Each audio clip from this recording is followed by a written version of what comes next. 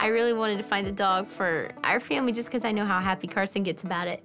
And we found the most adorable little puppy you've ever seen in your whole life. He's very cute. And he does have lab in him, and Chad likes lab. It was adorable, and I went to hold it, and I'm cuddling it and petting it, and I looked down, and fleas are crawling all over it. I mean, you could see them. They're jumping. They're everywhere. It's hard to really cuddle a dog like that. But it was so cute. Like, it was even cuter than the pictures. I was so excited. Okay, I'm bringing him home. We'll get you some flea medicine. You'll be good to go. Wait, the puppy's taking my seat. Well, I figured you could hold him in your lap. I'm gonna hold him. I realized we're in Aaron's car. Aaron is driving. That means guess who is holding the flea bag?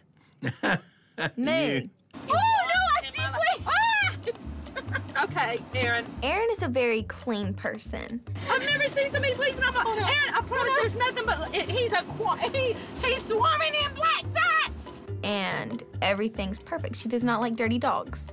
Aaron, okay, come here, sweetie. Oh, you are so loved, but we don't love the fleas. Oh, Aaron, I promise. I think, here's a big one. That's the fattest flea I ever saw. Okay, I'm out of here. Aaron, come get your dog.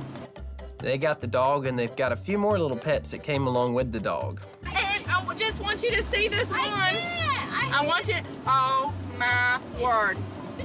Somebody come here, please. Come here, Aaron. You. Come here, please, Aaron.